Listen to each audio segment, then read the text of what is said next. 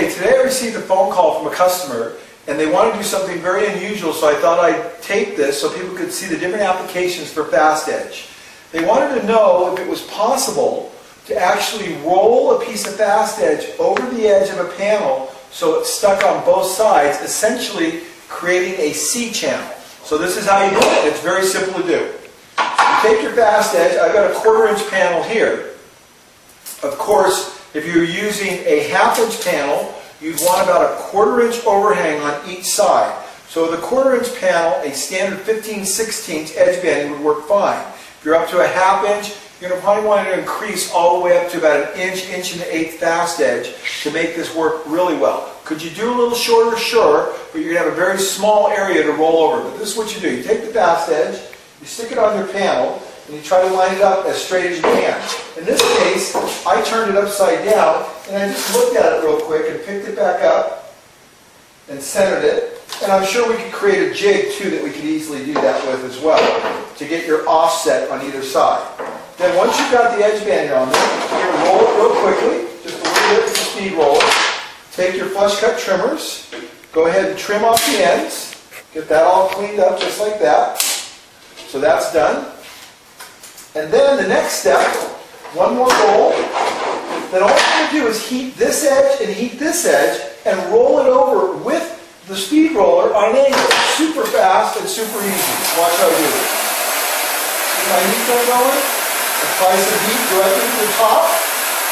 So these edges are starting to roll a little bit, get soft. You can see I'm pushing it with my hand just a little bit to start it off. But then the nice thing about the speed roller is it creates a nice sharp crease, so we have a really good uniform bend on the whole thing. So it's very soft now. Getting very, very soft. You get a little more on the edge, a little more directionalized. And then I'm going to come in here with the roller. And see how I've got that edge just like that? So you want to roll. And you want to put the heat there just like this. Okay, so turn that off.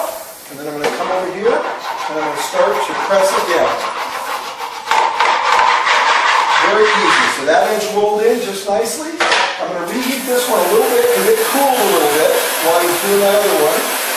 Just make sure it's nice and soft and it wants to roll over without any resistance, because if there's resistance, you're going to want to pop the top edge off. We don't want to do that. So just a little bit of heat just like that, nice and soft. And there we go. Roll over. So that's done.